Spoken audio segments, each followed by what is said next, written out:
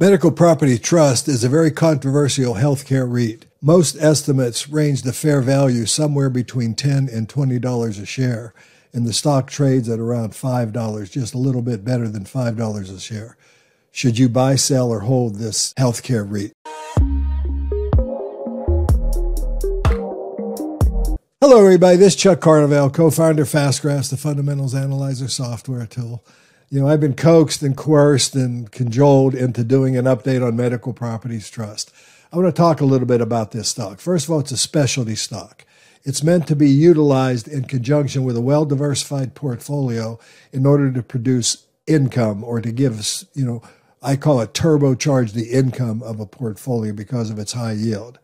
Now, the company did cut its dividend, and the stock price has fallen dramatically, and people are all fretting. But I'm going to talk about Medical Properties Trust today and give you a brief update into what I see currently and what I'm doing with the holdings that I have. For starters, I'm going to utilize the FASTgraphs here, and we're looking at operating cash flow, or better known in the REIT industry as funds from operations. So this orange line represents funds from operations. Funds from operations, there's not a lot of growth in this stock. It's averaged about 3%. You can see it had periods where FFO has risen and then fallen and then risen, and now we're in a little period of it falling again. So this would be a normal priced FFO of 15, which I would assess as a reasonable fair value. That would place the stock at about a $23 fair value if it traded at 15 times FFO. The historical normal price to FFO that the market has applied has been lower than that, at around 12.22. That would put the stock's fair value at approximately $18.86. You could buy the stock at $5.23 yesterday. It's up a little bit more today. The blended price to FFO is $3.24. That's a fourth of what it normally trades at almost.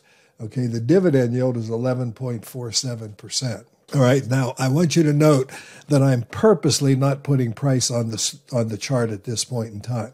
What I'm saying is I'm looking strictly at the fundamentals of the business. Now, FFO is expected to be $1.54 this year and $1.48 next year, okay, which are, lower, but those are still relatively high. That would be the second and third or fourth largest FFO values that the company has had, but it is in a bit of a downturn. All right. Now, here's the point. I'm going to go ahead and bring weekly stock prices on the graph, and I want you to note a couple of things. I want to go past the current situation here, or scroll back past the current situation. I want to look at what has been normal. Well, first of all, during the Great Recession, we did see the price to FFO get down to, 322, which is approximately what it's trading at now. All right. So, that's the price to FFO got down actually to 272, lower than what it's trading at now. And the price at that point was $3.04. That was in March 6th of 2009. If I go to as close as I can get, March 5th of 2010, 1 year later, the stock was up 248%, trading at a price to FFO of 13.79, or higher than its norm. Okay, that was a 276% annualized rate of return occurred in 1 year. So this is not the first time that this stock has had trouble. But what I also really want you to note is, looking at the 12 FFO as a valuation reference line, the stock has traded at that 12.22, in this case 12.63 price to FFO, most of the time. And the rare times when it got below that, it recovered. And the rare times when it got above that, it also recovered and came back into the fair value transaction. So historically, the market has been happy to price it at around a 12 multiple instead of the 15 multiple I think it should have. Now we come fast forward to today. Okay, the stock has fallen dramatically from, when it was trading at its normal price to FFO, it was trading at around $21 a share. It's fallen all the way down to $5 a share. Okay, $5.23 a share. If it moved back to its normal price to FFO, let's say in the next year, like it did during the Great Recession that I showed you before, like it did during this period of time, if it were to do that in the next year, then we would be looking at the price going to $18 a share, and that would be a 188% rate of return you could get if you bought the stock today, with an 11.47% dividend yield. Now, I don't see any reason to believe currently, as long as this orange line continues to hold up, why the stock would not do that. Now, maybe it won't do it in a year, maybe it'll do it in 2 years, but I want to make a point. How much money did I lose on MPW? Okay, I bought it, my average cost when I originally purchased it was around 10. It's now trading at 5. That's half the value. But how much did I lose? And my answer is 0. I didn't lose anything because it's an unrealized loss. I have not sold it. When I bought the stock, I did not intend to sell it for years and years and years. I still don't intend to sell it for years and years. What I've been doing is buying the stock down, and I've now lowered my cost basis to around 6.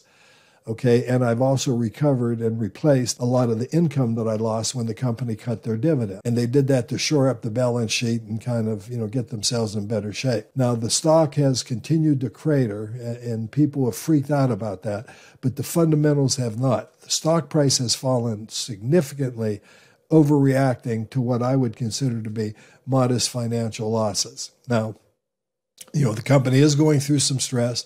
It's happened to them in the past. I believe that the hospitals are still going to be in business 4 or 5 or 6 years from now. I believe Medical Properties Trust is still going to be managing hospitals 4, 5, or 6 years from now. I think they're going to continue to pay their dividend. And I think, getting it at 11.47% yield now would make sense. Now, if I look at what others are saying, it's not only my opinion. And of course, I'm going to tell you before I show you this, the opinions are all over the place. Let's look at Yahoo. And let's look at the fair value analysis that Yahoo provides. They put fair value at $20.48. That's reasonably consistent with what, I showed you on FASTgraphs. Argus, they give it a buy rating, and they talk about the fair value being somewhere around $8 or $9 a share. Okay, if I go into Zacks price target, the high price target is 15, the low price target is 982. This would represent almost a double. This would be almost 3 times what the current price is. And the lowest price target is only 7, okay, which that would still be a significant profit from, these levels. So, if I look at NASDAQ analysts have it at 863 as a target price. Now, the issue with this is these target prices are different for each company. For example, if I go to Morningstar, they give it a fair value of 9.8. All right. Now, I don't know how they came up with that, but my point is the stock has fallen. The only thing that's really, really changed significantly has been the stock price. There's been a modest drop in the fundamentals. Now, I believe anyone who sells this stock today is going to regret it 3 to 5 years from now. But again, it's relatively high risk. It's only BB rated. It's not, a AAA rated Johnson & Johnson. It's a real estate investment trust in the healthcare sector, which are essential properties. I like this company long term. I'm pretty, distressed like everybody else short term. But I don't believe in ever selling anything for less than it's worth. If you just had an appraisal of your house, and they appraised it, let's just use a metaphor of $500,000, and I walked up to you and offered you $250,000, you would laugh at me. You would tell me, get out of here. My house is worth at least twice that much. Okay, and my point is the reason you would do that is because you would have a very strong sense of what the value of your house is, and you wouldn't let anyone take advantage of you. I have a very strong sense of what the value of Medical Properties Trust is, and I'm content to hold it. I'm collecting the dividend. I've lowered my cost basis by averaging the stock down. I only have a $6 cost basis roughly right now in the stock in some accounts. It only has to go up a little bit more than it already has, in the last couple of days. So I'm happy to hold this stock for the next 3 to 5 years. But I am going to say this, if the fundamentals deteriorate from here, I will change my mind. But until they do, I'm not going to change my mind. So for all of you who are all stressed out and think you've lost all the money, if you sold the stock, I believe it's your fault. You should have been greedy when others were fearful, as Warren Buffett said, in my opinion. I have become greedy when others are fearful, and I'm adding to the position. But I only use this stock sparingly. This is not a stock that I bought for capital appreciation. I let the other stocks in the portfolios give me the capital appreciation. This stock was bought strictly to provide a higher level of income that you could get from the traditional stock. And even after the dividend cut, the stock still does that. Anyway, this has been Chuck Carnevale, co-founder of FASTgraphs, the Fundamentals Analyzer software tool, aka Mr. Valuation, bringing you an update as you've asked for on Medical Properties Trust. I am content to hold this stock for years to come. Your decisions have to be your own. If you like this video, give me a like, subscribe to the channel, and subscribe to FASTgraphs because it'll help you from making irrational or panicky decisions by looking at fundamentals first rather than stock price. Thanks for watching.